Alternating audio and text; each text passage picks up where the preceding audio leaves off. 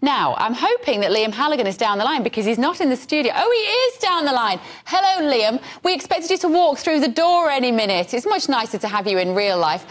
What's going on today with the interest rates? It's so depressing. 12th increase in a row. It does look as if the Bank of England will raise interest rates, as you say, Bev, for the 12th time in a row. The building behind me, you've got the 9 members of the Monetary Policy Committee that set rates 8 times a year. If we just have a look at the history of interest rates over recent years, I've got a little graphic here.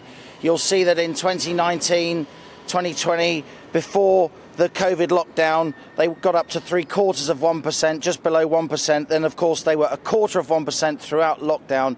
Ultra emergency low levels. Since then, since the end of 2021, we've gone from 0.25% up in steps all the way to 4.25%, as inflation, of course, has rocketed to its current level of 10.1% in March this year, still in double digits. And it's because inflation was still in double digits in March. That was a bit of a shock. A lot of people expected it to fall down below 10%. The cost of living squeeze still very much with us, that the Bank of England is likely to put interest rates up again in about 50 minutes' time to 4.5%, the highest since 2008. And that kind of seems counterintuitive. Why would they raise interest rates even more when we're all being hammered with high shopping bills and bigger mortgage payments? It's because they want to squeeze demand out of the economy to stop prices rising. It's a very blunt instrument. It's a cruel instrument. It's called monetary policy. We've had an awful lot of interest rate rises,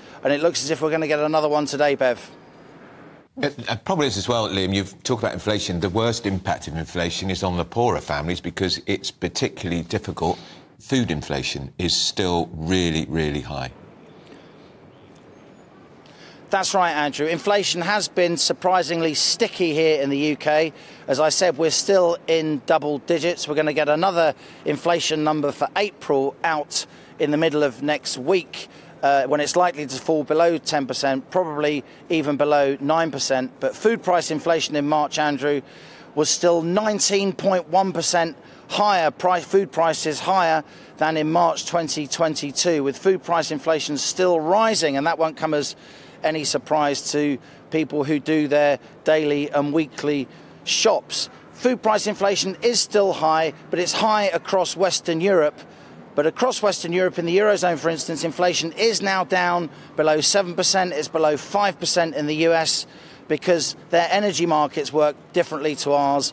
European energy markets are much more subsidised. The Americans have got all that brand new shale oil and gas, keeping their wholesale gas prices low. So we are still in the middle of this cost of living crisis. I think when the Bank of England does raise interest rates, almost certainly at the top of the hour at noon, it'll be all eyes then on the Bank of England governor. There'll be a press conference which I'll go into, and then I'll be back in the 1 o'clock hour with the Bank of England governor talking about the future path of interest rates.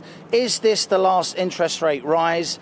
And is there going to be another one soon? It strikes me it really depends on next week's inflation number. If inflation does fall strongly below double digits, below 9%, so it's 8 point something, then this interest rate rise that we're highly likely to get today could be the last one. Look, a lot of savers like the fact that interest rates are going up, and a lot of GB News viewers and listeners will be older people who are savers. But if you're a young family, you've just bought a home and you're trying to weather that huge mortgage, these interest rate rises are scary. And it brings me no pleasure to say that it's almost certain we will get another interest rate rise, Andrew and Bev, at 12 o'clock today. OK, thank you so much, Liam. Make sure you keep with GB News. There is no safer pair of hands to talk you through events like this than the great Liam Halligan. So make sure you stay with us for the rest of the afternoon.